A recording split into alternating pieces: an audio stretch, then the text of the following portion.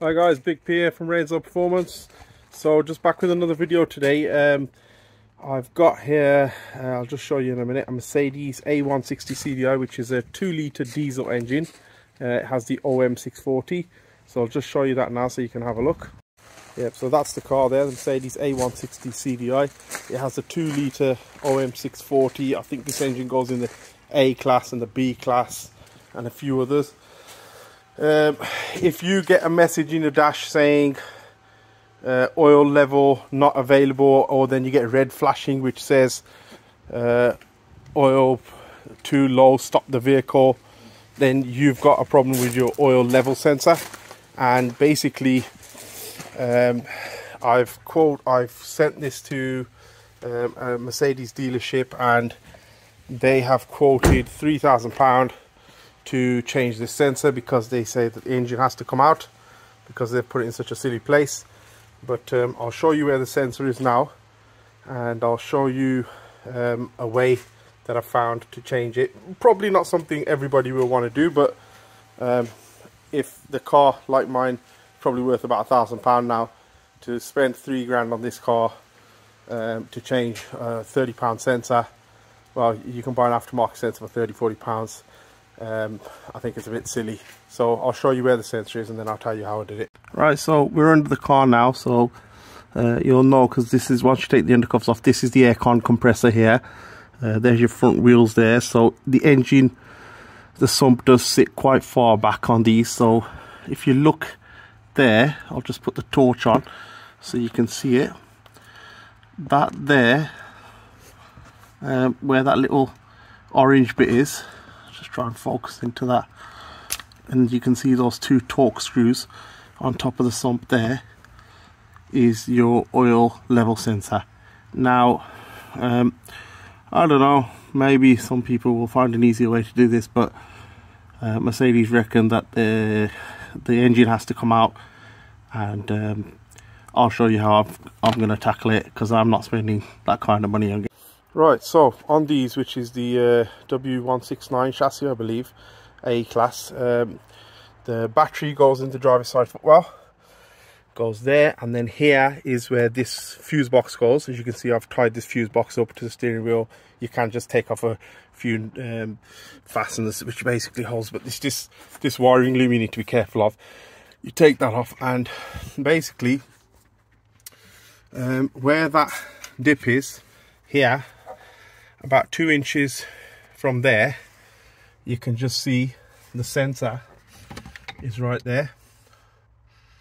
So like I said, not everybody's going to want to do this, but if you think you're able to do it, then this really is going to be the cheapest way of doing it. That's the sensor there. You can see the fastener on there. There's another fastener on this side. So just to give you an idea, you have to sort of take the fuse box out and then cut it about 2 inches above it from that far corner.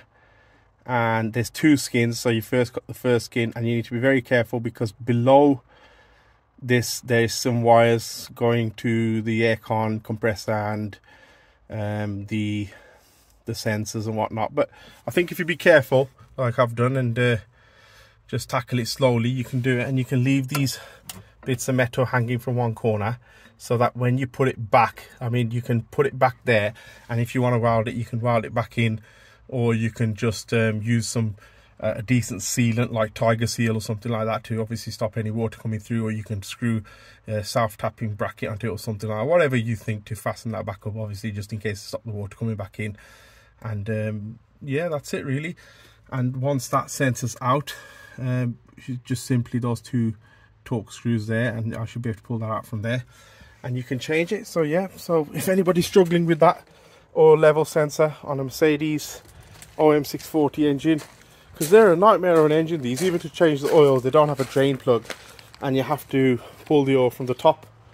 The oil has to come out through here, which is a bit of a funny design, if you like, but it is what it is. And like I said, it's a cheap car. Car's only worth about £1 grand, so I mean, to spend £2–3,000 taking that engine out and getting that put in, it's a complete waste of time. But yeah, that's all for now. So yeah, if that's what you're looking to do, then I think that's going to be the easiest solution really. But yeah, like and subscribe guys. Once I've done this, I'll take a few photos of once it's all cleaned up and put all back together. I'll probably just do a few spot welds on it and then seal it up.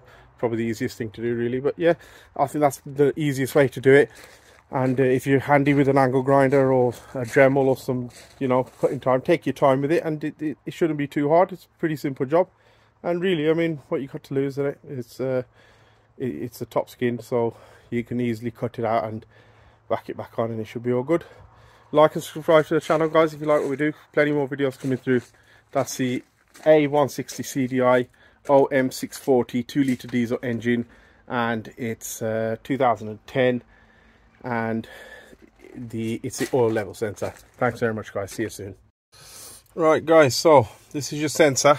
We've got it out now, and what you'll find is when you open these two nuts, you'll have to just get underneath with a pry bar, something like this here, and just give it a slight lift, because it is that rubber seal there holds it in, and it's quite hard to get it from the top. And as you can see, it's quite a big sensor. I didn't think it would be this big, but even when you take it out, you're going to play with it a little bit to get it out. But yeah, it's out, and that's it. And I'll just show you the part number on it now if I can zoom into it. So this here is your part number, A005 1539428. That's your part number, and that's your actual sensor there, made by a company called Temic. It's got a Mercedes badge on it. So yeah, if we're just going to order another one of these, I think you can get a cheap budget one for about 30 quid. And as soon as we've ordered that, it's going to go straight back in, and we're going to seal it all back up. So looking at the sensor now, I mean, looking at the length of it, there's really no other way other than taking the engine out to do this, because if you was to even take the aircon compressor out, there's not enough space between the top of the vehicle and the place where this sits. So really the only way of doing this is either by taking the engine down and taking the sump off and stripping it all down, or maybe, I don't know, getting it from underneath and stripping it from underneath. I don't know if that's an option, but that way that I've done it is probably the easiest way. You can see there now, just cut it out. And really, I mean, once that's all back and tack welded and sealed back up, I mean, even if you sort of pay a welder to come out and charge 40-50 quid to do it, it's not going to be as much as it's going to cost otherwise, is it? I mean, you know, if you wanted to do a perfect job, you could get a welder to come out now and weld that up, and you'd probably charge about 50-60 quid. So I think options wise, and I've just had a quick search online, and I will put a link in the description. The cheapest one for this part number is £68.50 on eBay, which is obviously an aftermarket product. But for a, you know, old car like this, I don't think it's going to matter. So I will buy the aftermarket one, put it in, and if there's any problems, I'll report back.